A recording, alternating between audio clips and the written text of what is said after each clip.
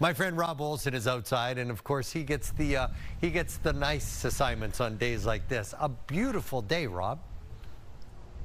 Yeah, it is. And, you know, hard to think, Ian, that it won't be long before your polar plunging tour begins. I mean, that really isn't that far away.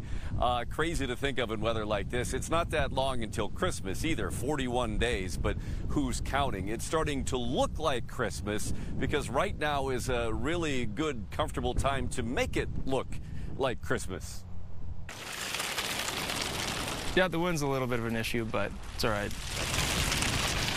All things considered, what's a little wind when you're prepping for Christmas in temps typical for the first week of October? Yeah, we should be wearing our beanies right now and our big winter coats, but, you know, light sweatshirt, we're doing okay this year. For the crew from B&J Evergreen, setting up their tree lot at Richfield's Veterans Memorial Park, always happens the week before Thanksgiving, regardless what Mother Nature brings.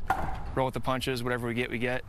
But we'll take it this year. Yeah, it's nice. They lucked out that she brought this. Of course, once we start selling trees, it's nice to have a little bit of snow, but It can hold off, though, until you open. absolutely, yeah. But for those of us just in the business of decking out our own homes, this may have moved up our schedule a bit.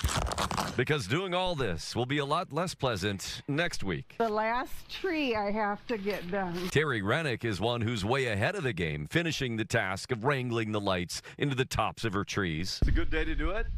It's a little windy, but I think as long as you kind of wait for it to die down and then do it quick.